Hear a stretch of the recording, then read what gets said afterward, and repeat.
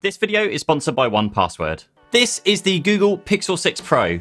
This is the iPhone 13 Pro. And this is just some of my lifelong obsession with Apple products. But of all the Android phones that I've tried switching to, the Pixel 6 has been the one that I've been waiting for. It runs Android 12, which is made by Google. The phone itself is made by Google. And this is their first flagship phone in quite a few years. So the Pixel 6 and Pixel 6 Pro has everything it needs on their side to make a killer phone to rival the likes of the iPhone. But does it? Today I'm going to run you through everything from the good stuff, the bad stuff, and also just the things that are not good or bad, just different when coming from an iPhone.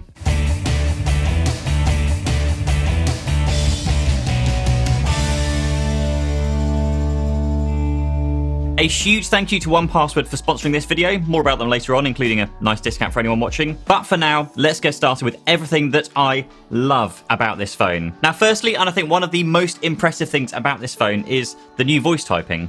It is insanely accurate, and I love how it remembers any corrections or misspellings on the fly. In basically just any app, you can either tap a button or just say, "Hey Google, type," and it will turn on voice typing and then let you just tell it what to write. It adds all of the natural punctuation, full stops, even exclamation points.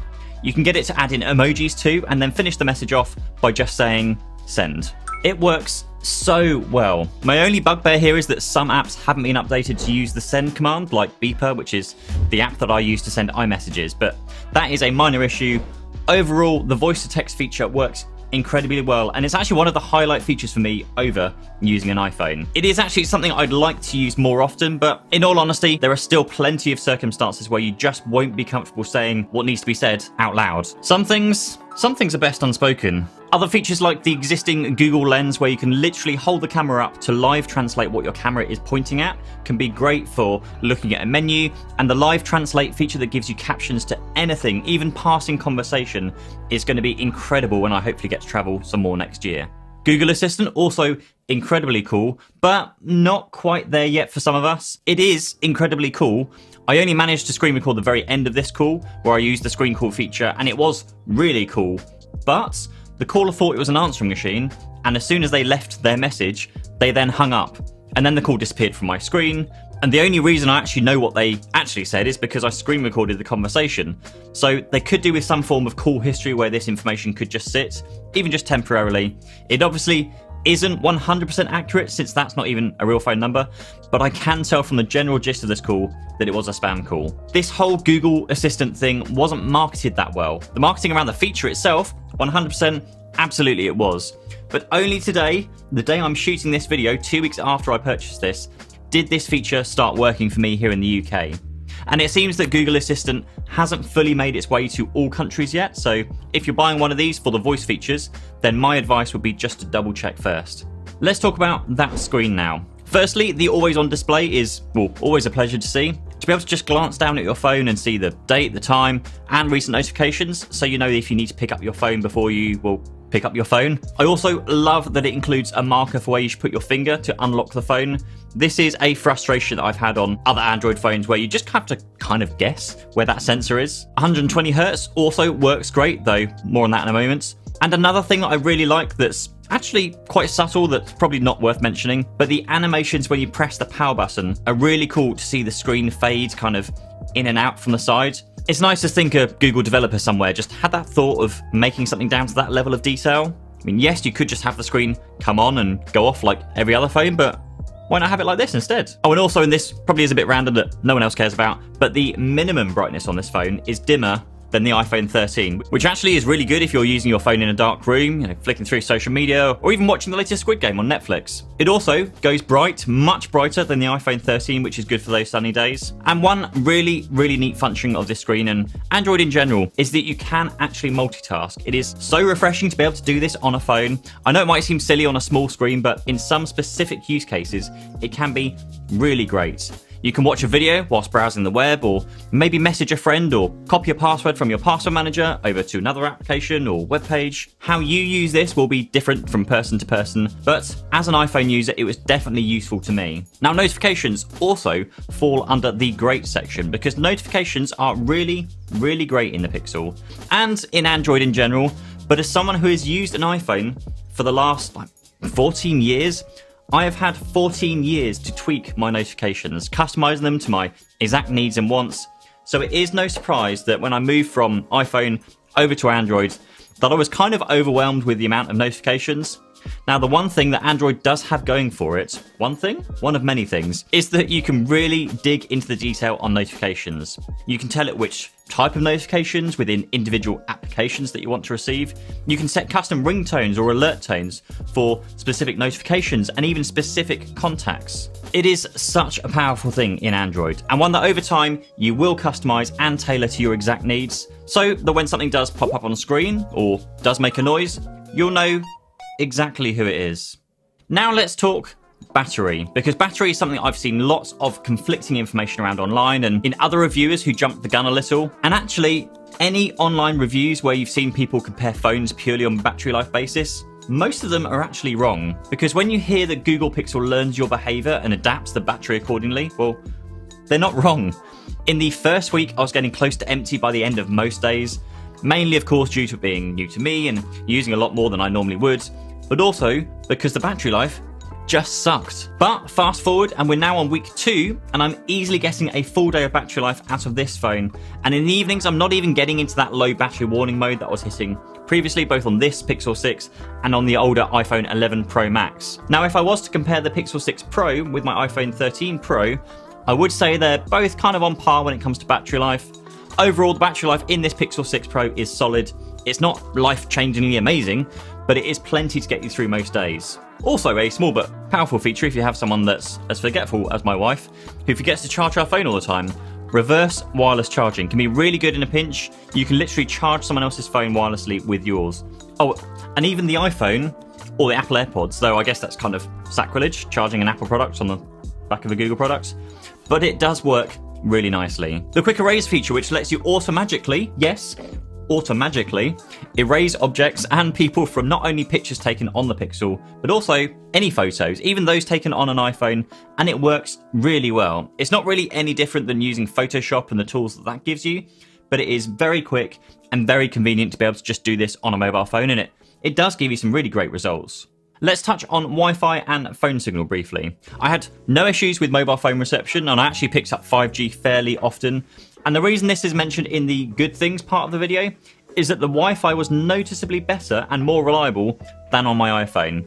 When parking up outside my house, for example, it would connect much quicker to my home Wi-Fi, whereas my iPhone, it kind of gets confused if you open an app mid-connecting to Wi-Fi. It just doesn't know whether to use Wi-Fi or data, so it just doesn't do anything. And then we get to price. The price of this Pixel 6 Pro was £849 or $899. It's the Stormy Black model in 128GB, and it is a good price considering it is a flagship model. Compare that to Apple, and it's $100 more for their 13 Pro model. And I'd say that's a really good price, and it's nice to actually see competitors come out with cheaper flagship models instead of Apple's constant price increases year on year. Not even is it a more affordable price, but in the UK, Google are giving away a pair of Bose 700 headphones to everyone who ordered at launch. Those alone cost almost half the price of the phone. Before we talk about the negatives, let's talk differences. These are things pretty much on par with Apple, but they're just different. And for me, the cameras and video in the Pixel are really, really great. Pictures themselves are clear, they have great detail. In low light and in badly lit areas, it can be an absolute beast. It is also nice to have that extra 4x telephoto for when you do actually want to zoom in or kind of use it as a macro camera. But there is a strange issue that I've seen when taking photos and videos where the quality on screen looks really noisy and pixelated, but the actual photo or video that it actually takes looks fine. I guess like after Google's AI thing has done its job to clean the image up. It's not something I've experienced on any other phone before, and on the face of it, you'll be thinking that the photos and videos are going to be really bad in those situations, but more often than not, they do turn out pretty well. One noticeable thing that I'd like to mention is the stabilization on the Pixel, particularly with that 48 megapixel telephoto at f3.5 aperture. It is good. You can notably see this when using the phone, when it feels like it takes kind of a split second for the image on the screen to catch up with your hand movement. All in all, it does provide some really, really good footage overall. Now, the front-facing camera is also pretty good. It's color accurate, has great image quality, and the audio, whilst it won't be as good as this professional audio, well, it's not bad. I couldn't honestly call it yet on whether the Pixel 6 is better than an iPhone for photos and videos, but if you'd like to see that, then a subscribe to the channel would be incredible. as right after this video, I'm spending a day shooting with my iPhone, this Pixel 6, and an S21 Ultra. So do stick around for that if you'd like to see it. Now let's talk Tensor now, because one thing proudly talked about by Google is the new Tensor chip inside this phone. It's the chip that makes it possible to do the clever image and video processing, and even the live transcription features all on board. There is zero need for this phone to be connected to the internet for it to do what it does. That feature alone is incredible. But what I will say in terms of the overall performance of this phone is that it's good. It's not light years ahead of anything. The apps launch and load up around about the same that they do on the iPhone 13 with that latest chip. Now let's talk Google Pay, which works well in terms of the technology, but I find the interface slow compared to Apple Pay. With Apple, you can just swipe fluidly through all of your cards, wait for Face ID, and then you're good to go. With Android 12 and the Pixel 6, you basically have a default card set. Then when you go to pay, you just make sure your phone is unlocked, which means just keeping your finger on that slightly unreliable fingerprint reader, which we'll talk about in a moment. And then it's basically it. But if you want to change the card you're using, then you have to go to tap a button, then scroll through them slower than you can on an iPhone. And I also find that it sometimes gets stuck on cards and needs multiple swipes to actually get it to move on, which when you're in a queue and trying to hurry, can be a little frustrating. When it comes to the screen, it is great, it's bright, and the 120Hz thing is on par with Apple's ProMotion. I do prefer the curved edges, personally, though. I find it more comfortable to hold both with or without a case on. And I didn't personally experience any issues typing like I have on the other Android phones where my palm would catch the side of the keyboard. There is no pre-installed screen protector like you get on some other Android phones, though I'm one of those people who trust the strength of the glass and never actually use a screen protector on, well, any of my phones. And the size itself is also fairly usable. If you're coming from one of the larger iPhones, then this will pretty much be identical experience where you need to shift your grip to reach certain things or use the one-handed feature. If you are coming from an iPhone Pro or smaller, then this will feel noticeably bigger due to that extra height, but it is still definitely a comfortable hold. I'm waiting to test out a new case on this, the later case from Lou from Unbox Therapy, but in the meantime I have been enjoying the Spigen liquid air case as it adds that extra protection but without adding a lot of extra bulk to the phone. The Pixel 6s also include dust and water resistance at IP68, but it is the same story as Apple where they just won't cover any water damage under warranty. Now I can understand why this is the case, because you could drown your phone in an ocean at much deeper depths and then claim it failed the IP68 rating, but I just wish there was a better way for them to detect water ingress and be able to cover phones under warranty that have been used within the IP68 ratings. USB-C charging is also incredibly useful, and now there's one less USB cable I need to carry around with me. I just wish Apple would catch up and change their Lightning connector over like they have on their latest iPads. Now, one difference that I do like from a design perspective is the way they've positioned their cameras, because with them being in a straight line like this, well, you can put your phone down on a table and use it without it rocking back and forth.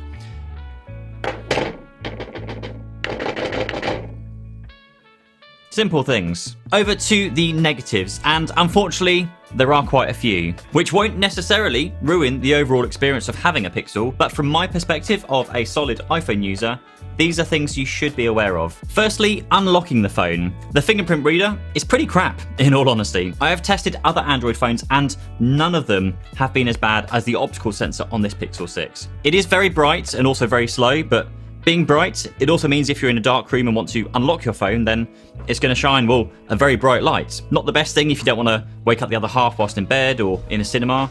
And you can't just lightly touch it either, like on the S21, which has an ultrasonic sensor. And I find that half of the time, the phone just doesn't unlock because I'm either not pressing hard enough or in the right place, even though I've added my fingerprints multiple times and enabled the enhanced touch sensitivity. Now, currently there is no way to fix this. It's pretty much a hardware decision made by Google, and your own experiences may vary, so it just fully depends on how good and I guess how clear your fingerprint is and how well the phone and that bright light can see it when you push down on the sensor. There is also no face unlock, so you can't even switch to that. And coming from an iPhone, which has a pretty rock-solid Face ID system where you just glance at your phone, it just kind of feels like a step backwards. Now, the most common fix to this, I tend to be told, is those who say to use the feature that leaves your phone unlocked when you're connected to a known Wi-Fi network or a Bluetooth device. That is fine, but most of you must not have kids because kids like to play with things. Next up, let us talk, please, about the biggest and most frustrating thing that I've come across so far with my Pixel 6 experience, and that is bugs. Now, this is reflective of Android 12 overall rather than specifically the Pixel, so do take these next few comments with a bit of a pinch of salt, whilst knowing that Android 12 is still new, and by the time you get yours, these issues may not actually be an issue anymore. I have had a small amount of bugs with this phone that I otherwise wouldn't expect from a flagship phone where both the operating system, Android 12, and the phone itself are made by the same company. Typing doesn't work in one app that I use, it just gets all jumbled and confused. Twitter is a bit jerky when scrolling, though you can fix that by forcing the screen to 120Hz in developer settings, though that does then impact battery life. I had a bug when trying to pay off my credit card where it would just hang, and I tried multiple times with no luck. Picked up my iPhone and it went through first time. And YouTube Studio. Now I know this won't affect most Pixel 6 owners, but YouTube Studio is the most frustratingly buggy thing that I've ever come across on this phone. And it's made worse because it's an app made by Google, running on Google OS, running on Google hardware. I've seen multiple people complain and report it to Google who don't really seem interested in fixing it. They just say delete and reinstall and wipe the phone and then just say that they haven't heard of the issue before, when literally every single person I know with a YouTube channel and a Pixel have tweeted to ask them to fix it. Kind of annoying. It led me to actually post a poll on social media to see what I should expect when it comes to bugs on Android, and the poll kind of got derailed by a lot of the whole kind of iPhone versus Android crowd. But overall, the sentiment is that Android 12 is still very new, it's not quite finished, and we should be expecting some updates in the coming weeks and months to fix these issues. Now, in comparison to the iPhone, I've not seen anything like this level of bugs before unless I was running their pre-release, like beta versions of the software before they actually get released to the public. Yes, there might be the odd app crash where it just crashes the home screen, but you just relaunch and it's fine. But with Android, I'm finding bugs which are repeatable and that there are no workarounds for as of yet. Moving on from bugs and crashes, one really minor annoyance is something I used on iPhone a fair bit, which was holding down the spacebar to get like this mouse cursor up. With this, you can move around text just like when using a mouse on iPhone. It feels really fluid, natural, and is exactly like using a mouse. Whereas on the Pixel 6, at least the default keyboard just doesn't work the same. You can hold spacebar down, but you can only really scroll forwards and backwards. You can't really go up and down, and certainly not as mouse-like as on an iPhone. It's not something that I've gotten used to where I can reliably and easily like navigate around text. Though with that said, if you are using the Google Voice text to type feature, then you may never actually really need to use this. Next is something that Apple have recently introduced in their iCloud kind of Apple ecosystem thing, which is the ability to mask your email address when signing up for various services and sending emails. And thank you to 1Password, this is now possible outside of the Apple ecosystem with the partnership with Fastmail, where you can generate unique email addresses when signing up for individual services. And if you get spammed on that email address, then, well, chances are you'll know which service it came from. And now you can easily just ditch that account without having to repeatedly unsubscribe or set up all sorts of complicated email rules and delete those spammy kind of emails. And again, a huge thank you to 1Password for sponsoring this video. It makes these types of honest reviews possible because I actually bought this phone myself, and so I'm not under any form of embargo or NDA or worried that I'm going to upset like the Google gods by saying the wrong thing. There is a link down below for up to 50% off a 1Password family subscription, so if you are currently just using the built-in Google Password Manager, then definitely go check that out. Overall, the Google Pixel 6 has been kind of everything that I'd hope to see in an Android device, but with a few caveats. The question for you is, of course, are those caveats a reason for you not to buy a Pixel and go with something else? For a direct camera comparison between the iPhone 13 Pro, the S21 and the Pixel 6 Pro, then click here. To see why you shouldn't be using the built-in Chrome Password Manager, then click here. My name is Pete Matheson, thank you for watching, and I'll see your smiling faces in the next video. Thank you.